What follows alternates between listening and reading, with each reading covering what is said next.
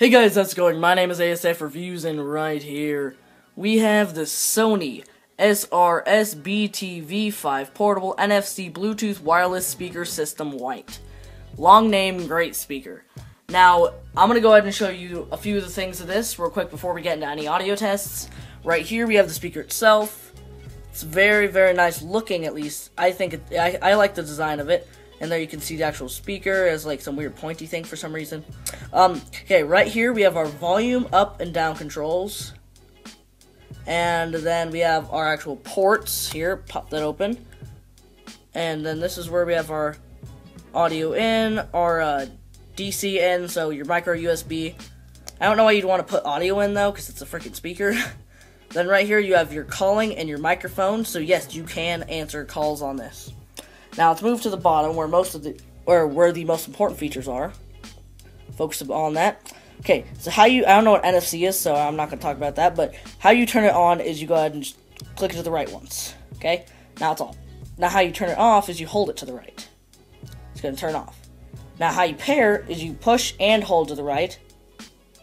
It's going to go beep beep, and then it's ready in pair mode.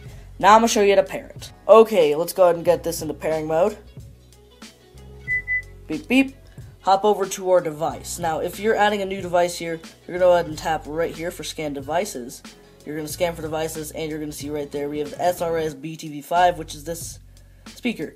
Tap on it, and you're going to go ahead and pair up to the speaker. Okay, first we're going to do a regular audio test, then we're going to do a bass test. Close-up bass test, too. Right here, we have NCS Fade. So let's go ahead and get started. Play button.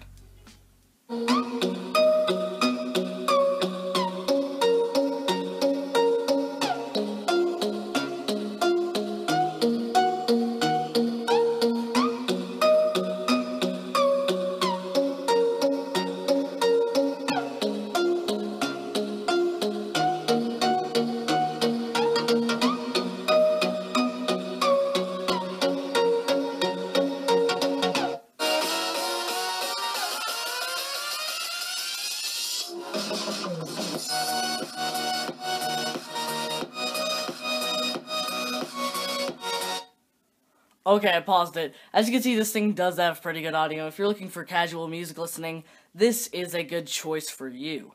Now let's go ahead and get on to a bass test, because why not?